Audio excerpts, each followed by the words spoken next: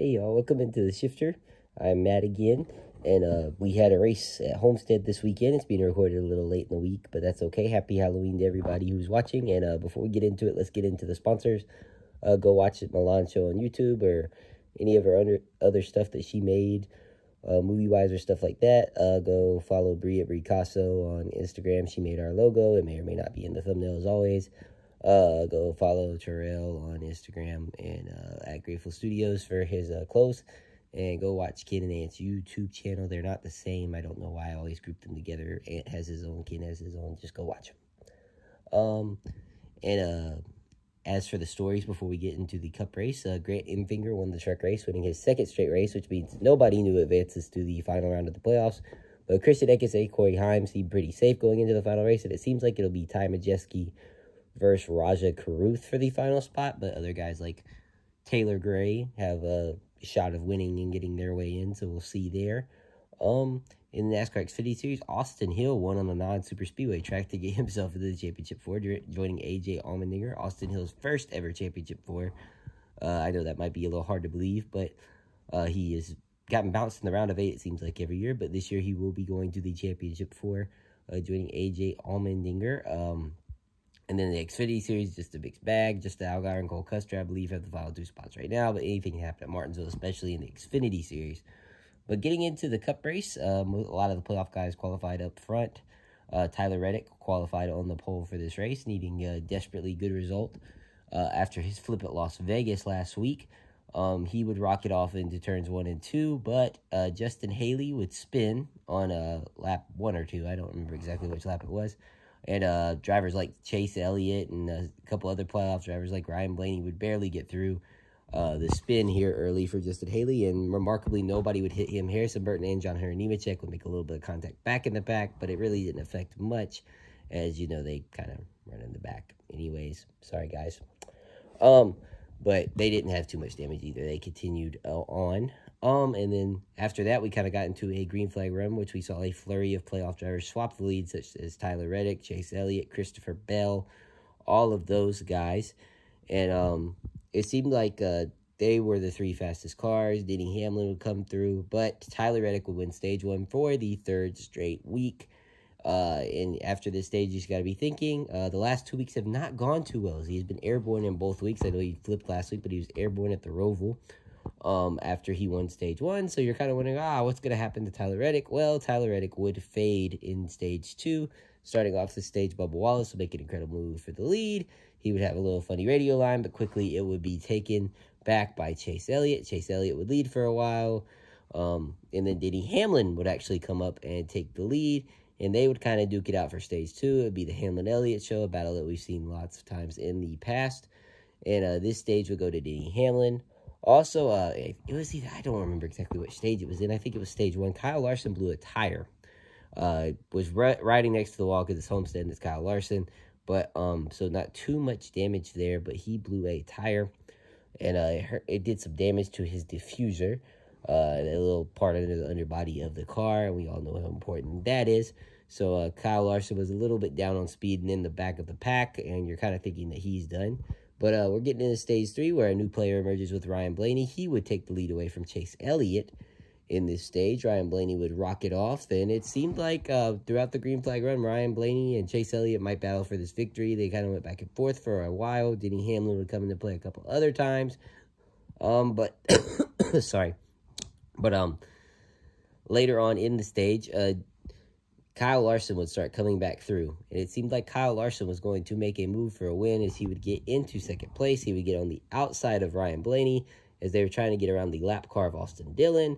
They would not really make contact, but it would lose. Kyle Larson would lose a little grip going into the corner, trying to thread the needle, and he would spin. This kind of changed everything as This really benefited Tyler Reddick, who had stayed out late, hoping for a caution, but just narrowly got back on the lead lap and only had 2 laps on his tires, so he could stay out and take the lead of the race. Coming on to the final restart, Kyle Larson would fall to around like 10th or 11th and wind up finishing 13th because they had to close something on the bottom of the diffuser. They described it really well in the broadcast if you'd like to go look at that, but if they left it open, then the downforce would just be terrible in the car. But here we go. Ryan Blaney, Denny Hamlin front row. Tyler Reddick, Ryan Blaney front row.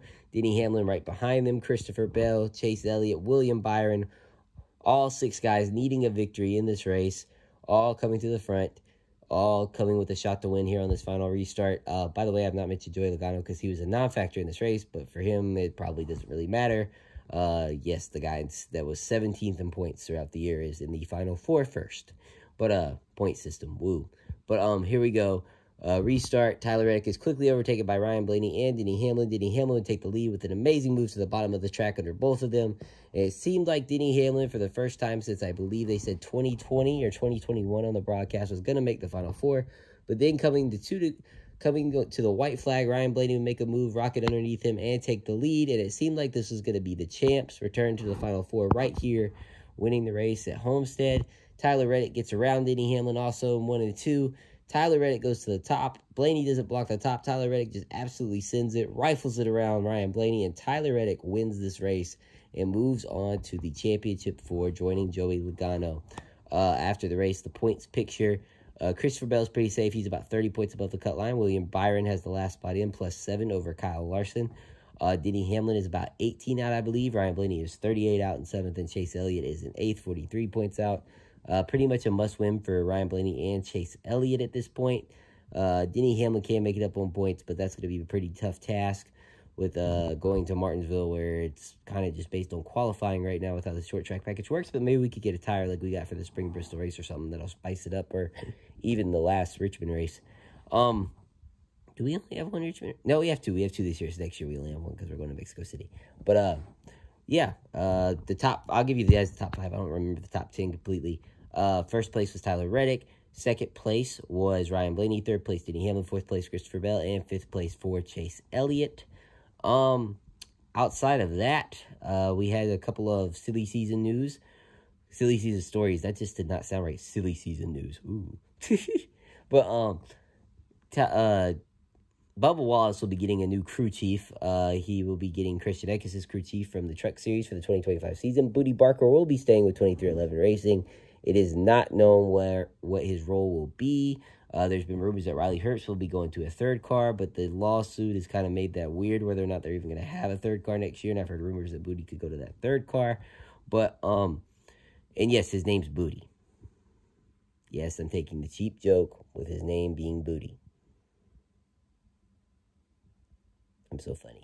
But, Booty Barker, not quite sure what he'll be doing, but he will be 2311. Speaking of the lawsuit, 2311 and Front Row got denied some sort of documents that NASCAR had to show. You guys can go look at that. People that are more legal savvy than me, because I don't know what the hell all that means, to be completely honest with you. But we'll see what happens there with all that. We probably won't know much until the offseason. I'm sure they're kind of waiting to do all that.